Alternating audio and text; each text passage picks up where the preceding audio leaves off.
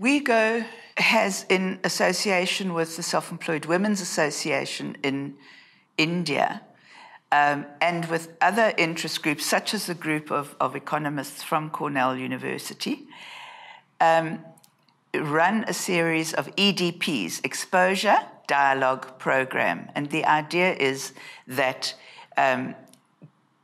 people go out and spend 2 or 3 days and nights working alongside informal workers, poorer informal workers such as street vendors, home-based workers, construction workers, for example, and work alongside from 4:30 in the morning when the workers get up to 9:30 at night, typically when people go to bed, trying to understand the microeconomics of what that household is doing to try and accumulate assets, to try and, in the worst cases, simply survive, and then use that information in a consequent 1 or 2 days of a structured discussion about such things as what would minimum wages do here?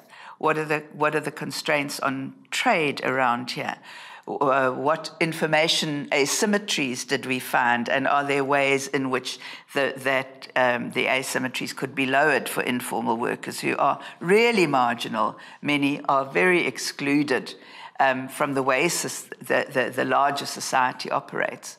And the key goal is to shift mindsets, and it's not just for the economists, obviously, it's been for human rights lawyers to help them identify informal work as real work.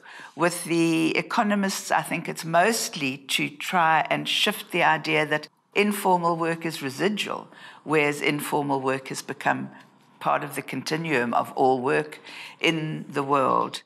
A problem with the conceptualization of development is that people automatically think of the sovereign nation state as the unit of analysis, whether it's economists, sociologists, international agencies, or whoever.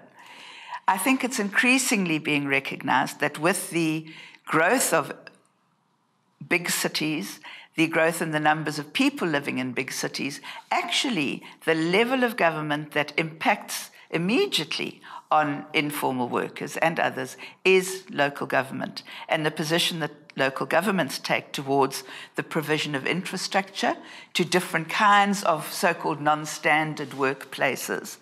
And I think that it's easy to see it once you do one of these exposure programs where you see it in front of you all of the time. And I think that's what we mean by shift in mindset. It's not just a quick little insight about, oh, I've never seen that before, that's interesting, but some attempt to actually get more inclusive concepts of how economically, how people are able to start accumulating assets, which are then not removed from them through harassment, through confiscation, or through the impact of macroeconomic policy.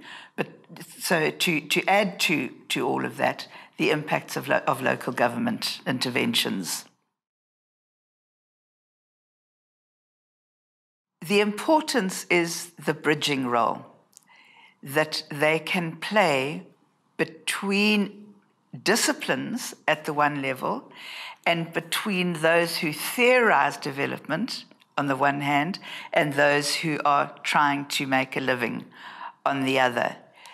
Those who are on the receiving end of, for instance, poverty intervention programs, to enable them to express their own well-thought-through concerns about programs with those who are implementing programs. And then the step up from that is from those who are implementing programs to those who are providing the intellectual framework, if you like, for the devising of social policy. So I don't think it's just about the top and the bottom. I think the networks can, at their best, create a series of steps along a ladder between poorer people and those who are responsible for the thinking behind what sometimes come out as practical policy interventions.